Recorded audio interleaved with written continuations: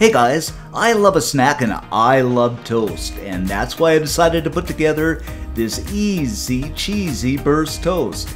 It's easy, fun, and most importantly, absolutely delicious. So let's get started and let me show you how to do this.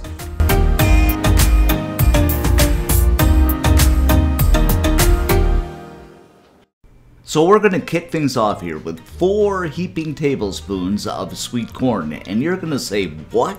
Sweet corn? But believe me, it works. I use peaches and cream, but you can use the sweet corn of your choice. Followed by some wonderful crispy bacon that I've chopped up.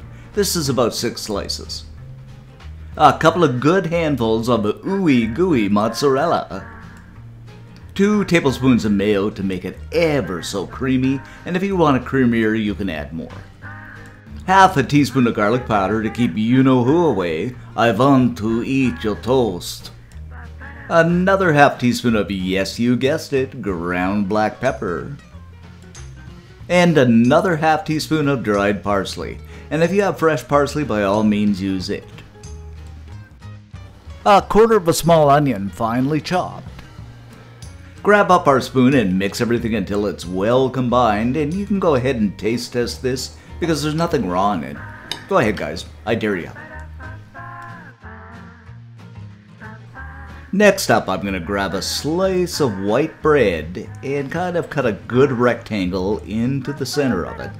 You just want to go around the edges, you don't want to get too close. I suppose you can use brown too if you like. Then we're simply going to pop the center out, and don't throw this out, you can make croutons or whatever with it. Then lay a piece of processed cheese over another slice of bread. A good application of that wonderful mozzarella, and be fairly generous here guys. Go ahead and pop the top on. Spoon some of that wonderful mixture to the inside of the well. I'd say a couple of good tablespoons here. And you guessed it, more of that mozzarella, and be fairly generous here again guys. So what we'll do now is slip our toast onto a baking tray. You don't have to line this or anything, it's fine just the way it is. And I should mention too, you're going to get about 4 pieces out of this. And oh my goodness, just look at this, I can taste it now. Alrighty then, we're going to slip this into a 370 degree Fahrenheit, 180 Celsius preheated oven for about 15 minutes. And oh my goodness, after 15 minutes, just look at these guys. Don't they look incredible? Good enough to eat actually. I'm just kidding. We are going to eat them. Alright my friends, let's cut into these and see what we have. Oh, sweet pieces of toast. Just look at this, ooey gooey to perfection. Yum. Okay guys, my all-time favorite time in the world is the taste test. Oh, this is so cheesy and gooey, it's going to be so good. So let's give this a taste.